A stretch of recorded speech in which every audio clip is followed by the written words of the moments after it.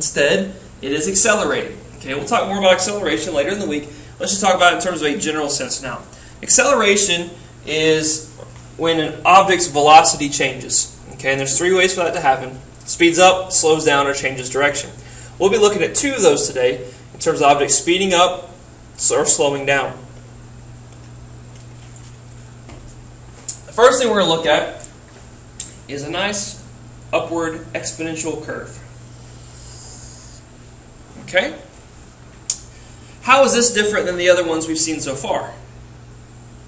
Exactly, it's curved. Okay, so when the graph is curved, okay, so when it's curved, velocity is not constant. Therefore, there is some kind of acceleration. Object is speeding up or slowing down. Okay, so let's examine this and see what the object is doing. Okay, this is pretty straightforward. You've seen this kind of graph before.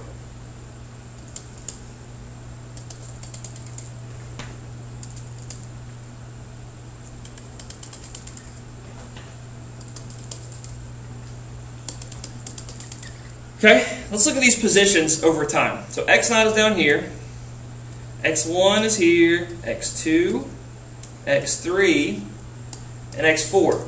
What do we see about our displacements? Okay, well, initially from x1 to x0, not very far.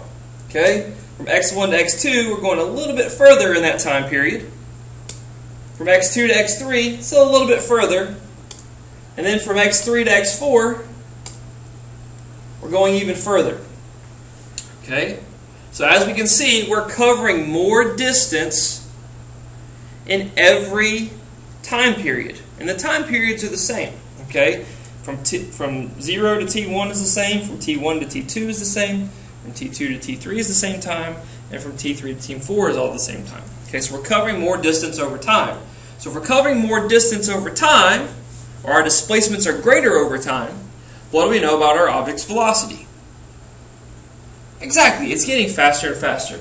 So the way we'll describe our object's motion for a nice upward curved line, where it goes here and curves upward, is going to be a positive increasing velocity.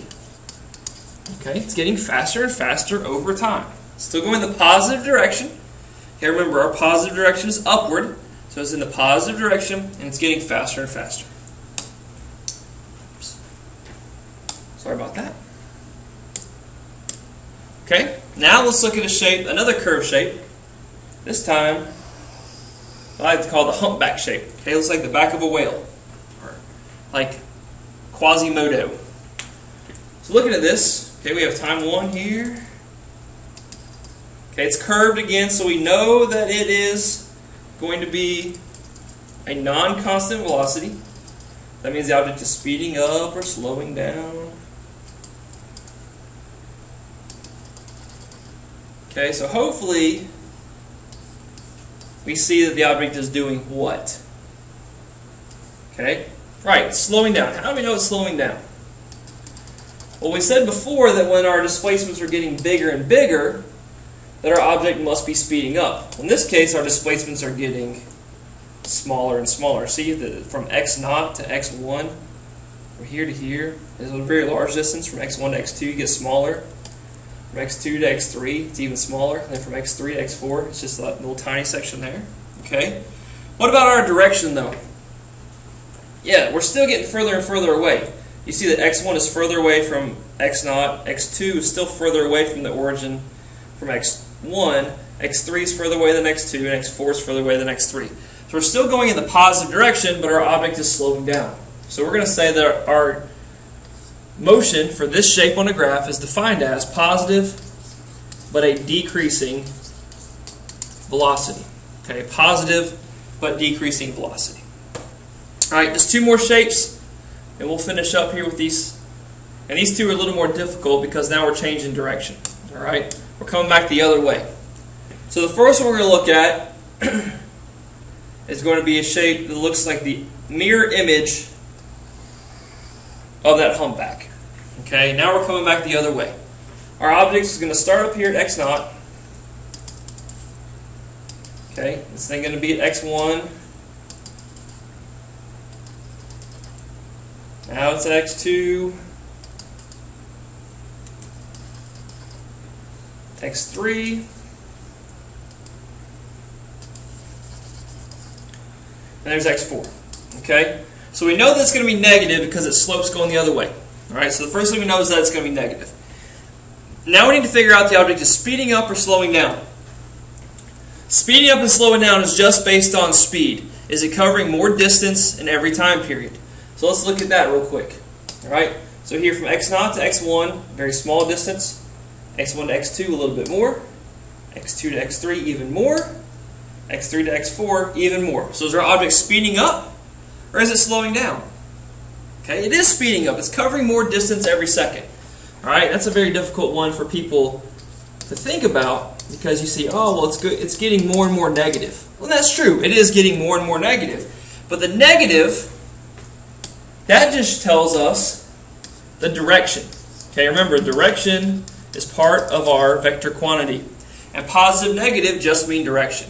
When we see it getting steeper and steeper and steeper as it goes down, okay, and as you can see, it's like imagine yourself on a roller coaster. You go here, slower, slower, slower, and as you go down that incline, that hill, you get faster and faster. All right, so we have that negative but increasing velocity.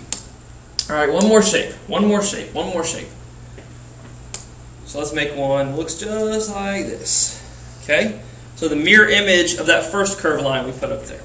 Our object's going to start up here. We'll say that's x0. Okay, x1 is here. x2 is here. So we're just making these corresponding positions, just like we did before. Right, x3. And then way down here is x4. Okay? What do we see about our positions here? x0. Oops. From x0 to x1 is a large distance. From x1 to x2 it gets shorter. x2 to x3 a little bit smaller. x3 to x4 is even shorter. Okay? So we can describe the motion here. We know it's negative, again, because it's going back that opposite direction, that downward general slope. Okay? But it's negative but decreasing speed. It's getting slower and slower. It covers less time as you go through a negative but decreasing speed. Alright? Alright, let's look at an example real quick here. And we're going to make a corresponding velocity versus time graph for our position versus time graph. So I'm going to label my axes. Okay, we're going to make this one position. We're going to make this one time. We're going to make this one velocity. And we'll make this one time. Okay? Let's go ahead and make, I'm just going to draw a general shaped line here. And we'll see if we can make the corresponding velocity graph with it. So it's going to start here. Okay, a little curved section there. A little straight section there. A little curved at the top. Go straight across. See if I can make that one a little bit better. A little straighter. Okay. And then we'll have a line that goes straight down. Alright, so now we're going to make the corresponding velocity versus time graph. I'm going to label these sections for you right now.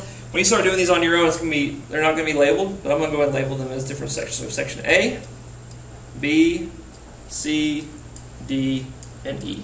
Okay, so the lines there, you can tell when the shape changes. So when you take calculus, you'll talk about how the concavity of a line. Okay, that just tells you what direction is it, point up or down. All right. So looking at this, we'll have section A, B, C, D, and E. And I'm going to describe, just like we did before, the object's motion based on that shape. So A, we know it's going faster and faster, and it's in the positive direction. So our description of part A will be positive, increasing velocity. Okay? Part B, we're going to assume that's a straight line. That's a pretty straight line.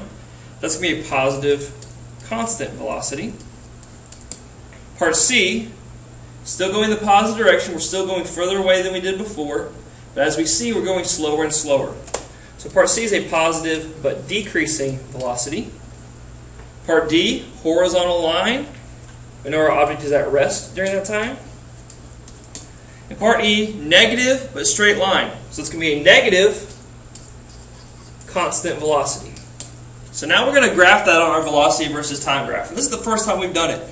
So hopefully we can kind of figure it out here. All right, if it's positive and increasing, we know on our velocity versus timeline that it's going to be positive. Okay, so this is going to be positive velocity, this is negative velocity, and increasing. So it's going faster and faster and faster during that first time period. So we're going to call that part A. B, positive but constant. If an object's velocity is constant, what is it not doing? Exactly, it's not changing. So we're going to have a portion of our graph that's positive, but the numerical value is not changing. Okay? Part C, the object is still moving positively, so its velocity still has a positive value, but it's going slower and slower. Okay, so it's going to go right here. Alright, so see that it's still positive. Our velocity is going from maybe positive 2 to 0. Okay, still in the positive direction, because it still has a positive value, but it's slowing down. Okay, it's covering less and less ground every second. Part D, it's at rest, so it's going to be right there along the axis. And then part E, it's negative but constant. All right, we said before that part B was positive constant. Oops. And part C, if it's going to be, or part E, I should say, if it's negative constant, then it's going to be a nice straight line down here, negative, right here. Okay. And if you want to do a little line for like a piecewise function, you can, but you don't have to. Okay, however you want to look at it. Alright, so hopefully you have a better idea about motion graphs, relating them to velocity graphs. We'll work on some more in class, and hopefully get a little more comfortable with doing these labs, or these kind of graphs. Thanks!